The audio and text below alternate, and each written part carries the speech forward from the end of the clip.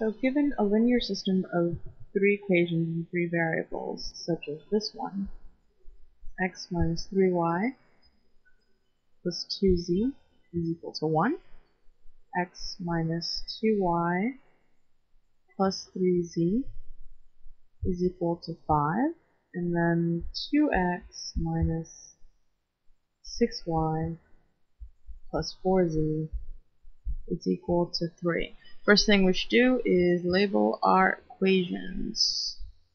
So we're going to call them 1, 2, and 3. That's just to keep organization, to kind of let you know where you're at. And now the goal is to first pick the variable that we want to get rid of, and usually the easiest variable is the one with the least coefficients. So it looks like the x might be the easiest to get rid of in this case. So now that we've decided that, what we do is we pick two different pairs of equations and get rid of the x variable in both. So now notice that if I take equations 1 and 2, and if I multiply equation 1 by -1, then we're going to get a negative x up here, and then when you add it to the positive x from equation 2, the x's are going to cancel out.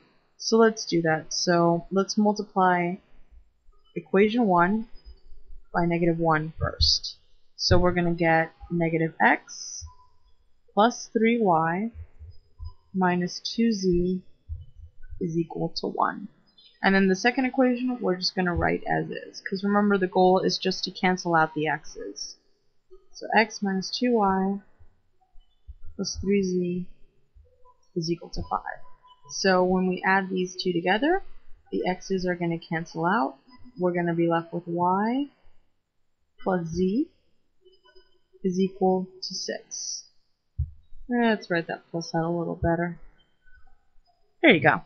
So we're going to be left with y plus z is equal to 6, which we're going to call equation 4. Again, just for organizational sake. Now that we picked 1 and 2, we have to pick a different pair. So we either have to pick the pair of equations 1 and 3 or 2 and 3.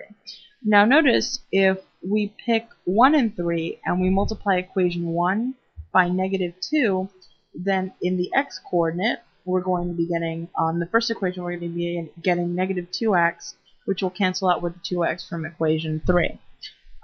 Let's write this out to show you what I mean. So multiply -2 times equation 1. So we're going to get -2x plus 6y minus 4z is equal to -2. That's just multiplying -2 by every single term. And then equation 3 we're going to write as is. So 2x minus 6y plus 4z is equal to 3. Now note that the x's cancel out because they're additive inverses. But as it turns out, the y's are also additive inverses, and so are the z's. So on the right side of the equation we end up getting 0. But on the left side of the equation we end up getting 3 minus 2, which is 1. Now this is what's known as a false statement. And you can see where the term comes from, because 0 is never equal to 1, so saying that it is equal to 1 isn't true. So as it turns out, since we have a false statement, since all of the variables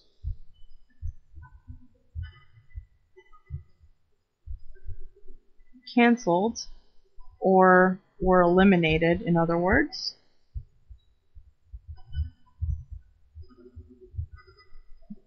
and we are left with a false statement,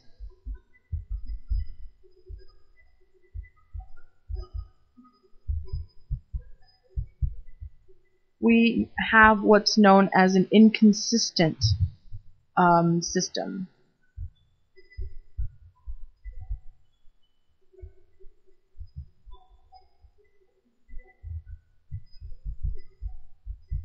And you might remember this term from when we were doing the two-variable case, when it was just x and y.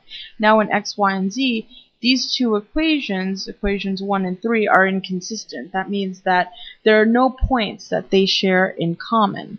So since the equations 1 and 3 have no points that they share in common, then certainly none of these three equations share any points in common. Thus, there is no solution to the system. So there is no solution to this system, which is what happens when we do have an inconsistent system in the 3 variable case as well as the 2 variable case.